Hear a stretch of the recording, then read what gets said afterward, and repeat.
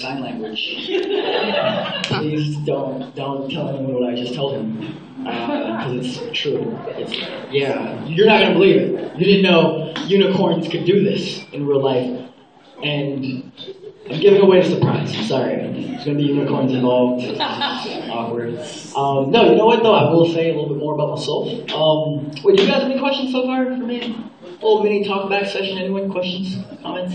Yes, it's real. Yes, it's real. Don't were you gonna ask that? Were you? You're kind of curious? Yeah. Yeah. All right. Thank you for being honest. Thank you. You have good dimples, good sir. By the way. That's how you compliment a man, like manly. You know what I mean? Hey, good dimples. Got some great dimples, man. Just want to like swim in that dimple. It's beautiful dimples, son. I'm glad you guys laughed. Okay, nothing like being comfortable in your own, like you said, like in your own gender, in your own, whoever you know yourself to be. It feels good once you get there, you guys. You're like, I wanted to compliment so many people before. Like, I didn't know. Like, that's awesome hair. I can't make my hair do that. That's awesome hair. Dude. You're welcome. Yeah. Thank you for thanking me. So anyway, sincere talk. Okay. So I'll tell you, my two main loves in life are acting and poetry, right?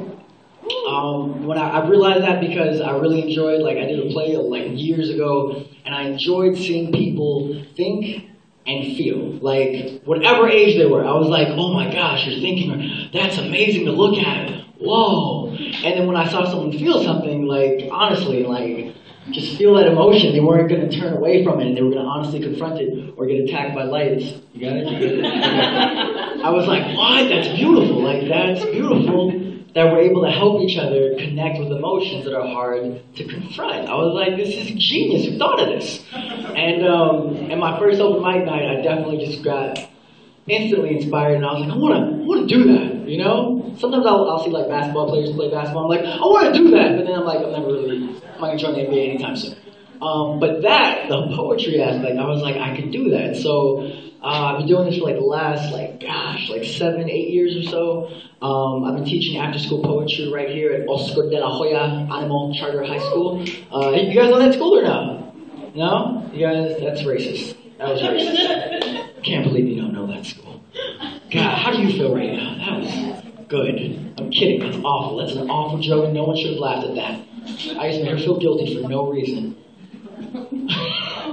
All right. That was too awkward of a joke. Okay. No, that's no problem. By the way, I throw out racist a lot, by the way, because I feel like racism doesn't really exist in my mind. I feel like when you know our history and past as a people, collectively as a human race, it's kind of silly that some of us don't remember that we're all one people at a time. You know what I mean? We're all on one continent. You guys remember Pangea?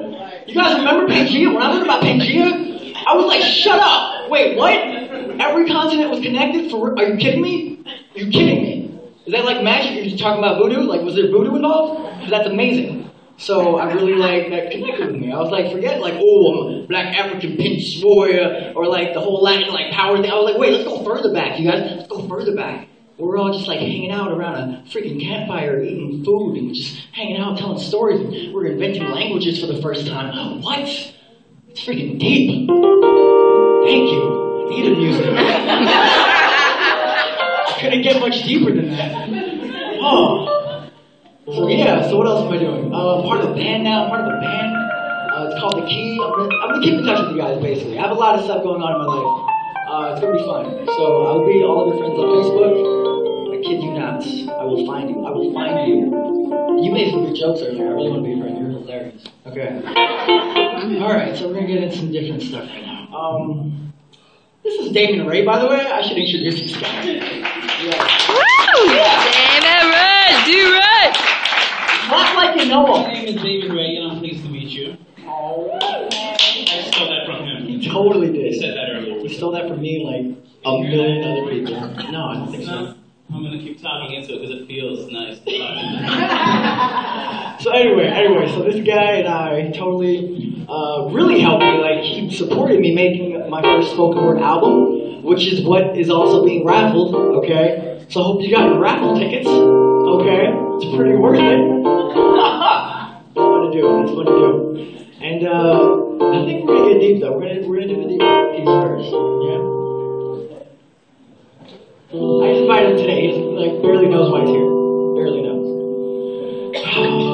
So yeah.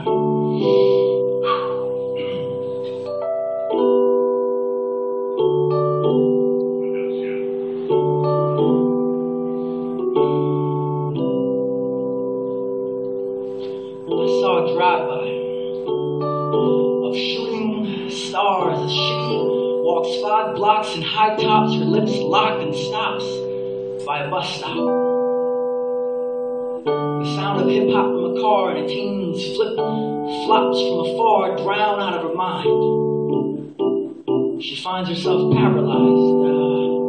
Situation she needs to analyze. A passerby looks into her eyes and wonders vicariously what her sight is inhaling. Her head is tilted to the left a bit, an awkward pose as many know, but the glow in her eyes puts the average guy in surprise with the curious, lifeless light bulb floating just inches above their hairline. She's not fine, fly, fat, fresh, or even right. She stands still now, staring as if she's seen a dream-filled mountaintop, a single solitary raindrop, or maybe just a person whose personal aura personified the perception of love. And I see her standing there stuck on this street, memory lane. I was about to make a left in my brain, but she made me pause like the same button used to play this day. Something was unique, and the words wouldn't come from me to speak, and I wanted to yell out to her, ask what she saw. But I hesitated and debated whether or not my direction she would even direct her attention to it. Something she made me see in myself. It was more than enough trouble. I used glue just to make it fit, and so I sit on this curb, perturbed by her essence of this truth that she sees, and this daze that she's in, and I'm swimming in thoughts like arm, breath, arm, breath, arm, breath, arm, breath, arm, breath, arm, breath, arm, breath, arm, breath, arm, breath. Just when I think I can catch the side of her pupil, the mere force of her presence repelled my attraction, but at the same time, my efforts felt pleasantly satisfied. Because you see, I tried to reach her. I tried to reach the simple, obvious woman of a complicated paradise. I tried to reach her. So I stand up from this curb and dust off the debris of this memory to remind myself that every tomorrow is a new way